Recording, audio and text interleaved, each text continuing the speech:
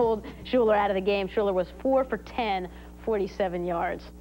Every defensive player in the league knows how much money Schuler is making, and you can bet they're just aching to drop him on his fat wallet.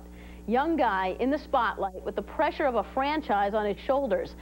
Do you think sometimes it's better to be the untouted, anonymous rookie? In Brian Henesey's case, probably not. As Tom Friend shows us, it's a story reminiscent of the movie Rudy. Undersized kid from a small town begs his way into a prominent football program. Dear Coach. That's Buddy Ryan taking a swing at Kevin Gilbride. My name is Brian Henesey. Mr. Ryan, I'm a hard worker who has been unable to get an honest look from a team. You know how people always say, get a job?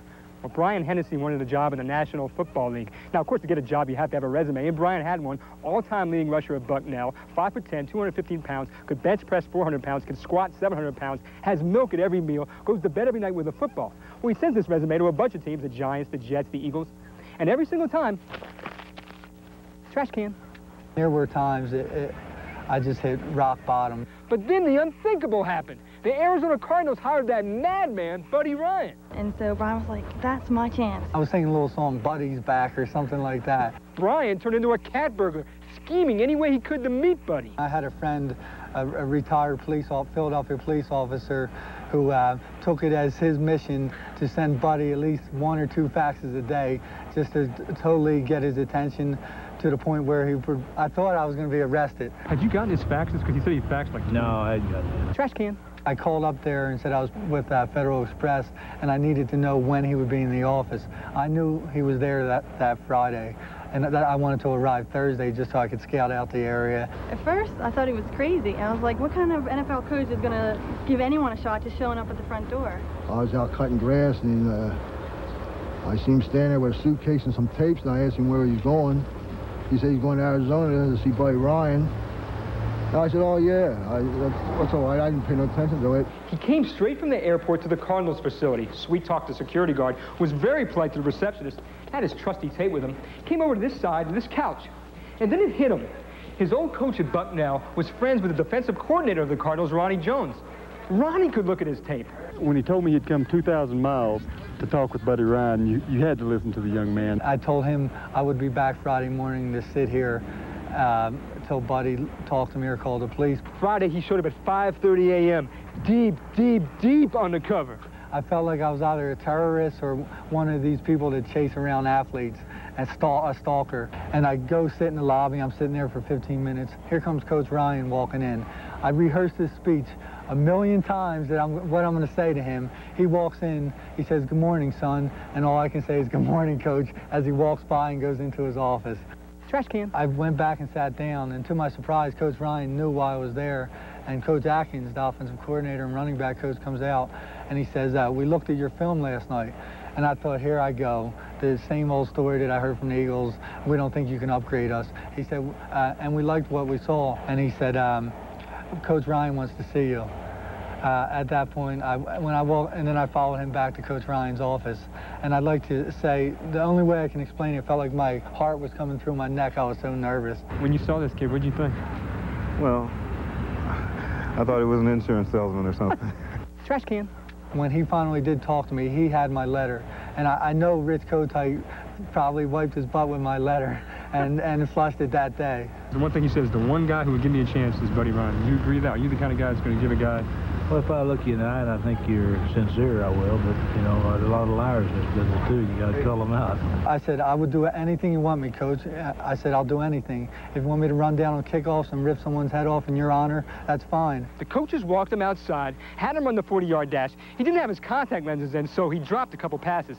But still, they signed him. I called him once. I said, he's like Santa Claus to me. It's such an unbelievable story. Make a great movie. But haven't they done that already? Greatest value to us is we don't care whether you get hurt. Our first teams are going to pound on you like you're the worst enemy. We beat him up all the time. He just keeps coming.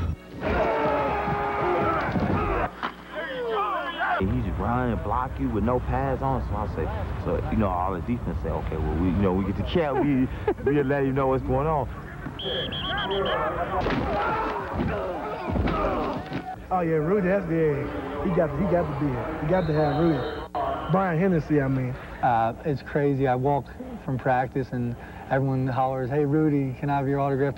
Sometimes I sign Rudy, number 39. Thank you. Okay. Appreciate it. In the movie, all Rudy wants to do is run through that tunnel once, get on the field for just one play. Well, Buddy likes Brian, so assuming he doesn't miss too many blocks or drop too many passes or get his neck broken charging downfield on some preseason kickoff, he'll make it to the show too. Thanks for your time, sir, and I look forward to impressing you. Best regards, Brian Henesey. What makes this more touching is that after his struggle to be noticed, Brian almost decided not to go to training camp. See, a couple weeks before he was invited, his older brother, Rick, died in an accident. Rick was on leave from the Air Force. He had a couple of drinks, decided not to drive, and as he was walking home, he tripped, hit his head, fell into a canal, and drowned. I'm dedicating my season to my brother. I actually wear his dog tags with me out on the field, and sometimes I'll just touch them and hope he's watching, and hopefully, you know, I'll meet him again.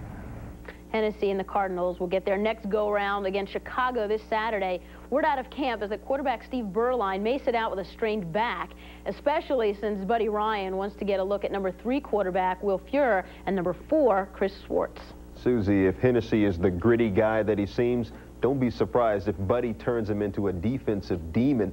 Buddy's specialty has always been the D. With the Bears in 1985, he formed one of the most feared defensive units ever to rattle somebody's teeth.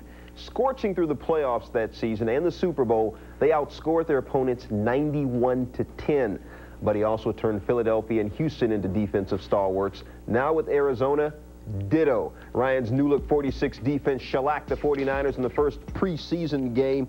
They held the Niners' powerful first-string offense scoreless, and they forced 6 turnovers, including 2 interceptions by one of Buddy's 6 former Eagles, Clyde Simmons.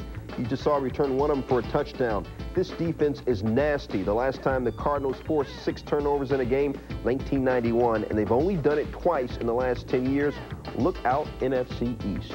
No doubt, Buddy knows defense, and Buddy also knows loyalty. He stands up for his players, and they always return the sentiment.